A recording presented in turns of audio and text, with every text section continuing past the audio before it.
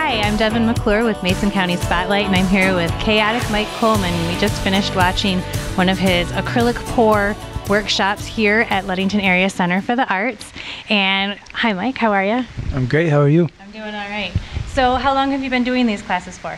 About 3 months now. I get everybody. I get beginners, I get people that don't do painting at all, but they do other forms of artwork that are part of the Art Center. Right now, working on doing like a Mommy and Me class for some of the younger guys, but typically 8 and above are more than welcome to come check out one of my classes. No experience necessary. You're not from this area, but your wife is from here. So how long have you been in the Ludington area working around here? I started painting when we moved here.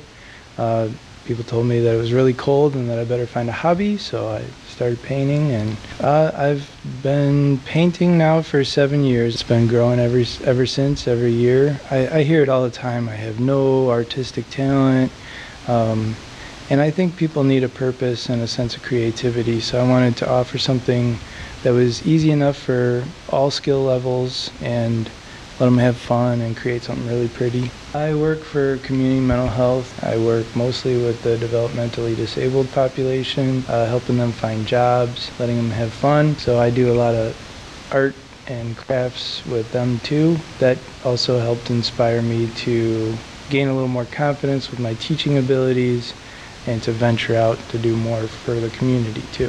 If you want to check out Chaotic Mike, you can find him at chaoticmike.com. Like so. Just a little bit. Okay. Yep, that's a pouring medium. It's basically like a binder extender. Binder extender will thin the paint, but it won't deteriorate the paint. A lot of people use water, and that will break down the binder and the paint will crackle and flake off. What color do you want the most prevalent? Blue. So I would do quite a bit of blue, and then I would do your sharp contrast. Then you're going to want to go to your next darkest color. So now you're going to want to stack again. So do your blue and your white. Alright, then you can do it by just setting the canvas right on top. Pick a spot.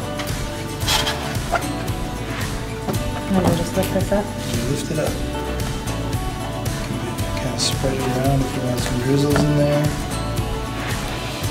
And now you just want to slowly manipulate it. If you see a color that you want to keep, you want to go the opposite way. If I want more orange, I'm going to go left. If I want more pink, I'm going to go right. You just want to slowly manipulate it back and forth.